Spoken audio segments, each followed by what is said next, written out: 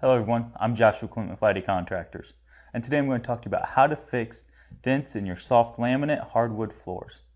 For this job, you'll need a couple things. For this job, we will be using a torch, a 5-in-1, a spray bottle with water, and a rag. Here we have a dent in our laminate flooring, right about here. So what we're going to do is we're going to clean the surface with our rag.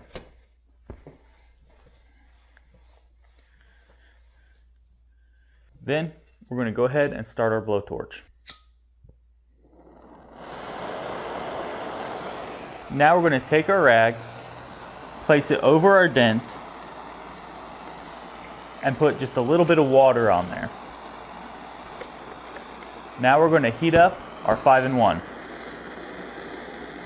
Then we're going to take it and apply it to the dent.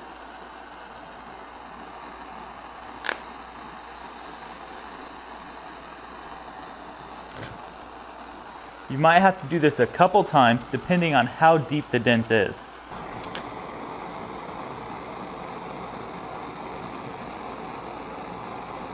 As you can see, we've raised our dent up, but there's a crack in the laminate.